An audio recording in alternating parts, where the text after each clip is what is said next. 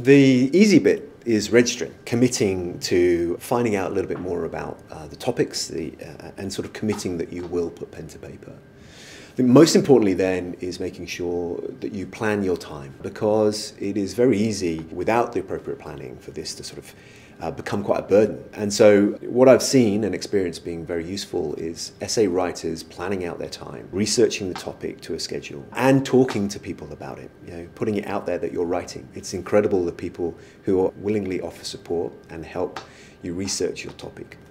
So yeah, I'd say for post-registration, start telling people, start researching your topic, start planning out the phases of research and essay writing is incredibly important. And actually, once you are immersed in that topic, what I gather is the essay somewhat writes itself, it reveals itself, which is fantastic.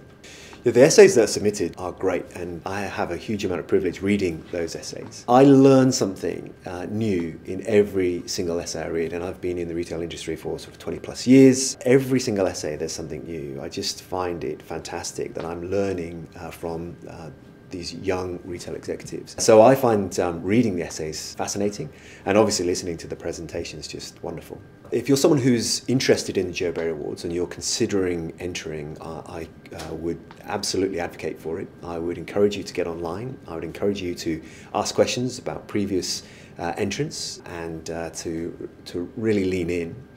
If you're an organisation that is considering whether or not to sponsor Joe Barry Awards or encourage your staff and team to enter, I would highly recommend it.